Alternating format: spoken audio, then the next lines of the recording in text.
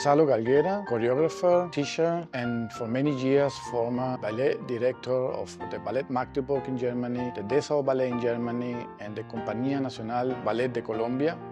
And now I am a freelancer choreographer and teacher. I'm here in the IFBC Academy, very happy, very glad and enjoying the time with these amazing studios, amazing academy. The experience with all the students for this academy is for me very, very interesting because the level is very high. They are really, really good. The 2 days I worked with the whole academy was very interesting. They was very open. I could develop all my ideas and all my knowledge with them. I'm very happy to receive the invitation from the director of the IFBC, Fernando Aguilera, who invited me to give these workshops to tell my experience as a choreographer, as a ballet master.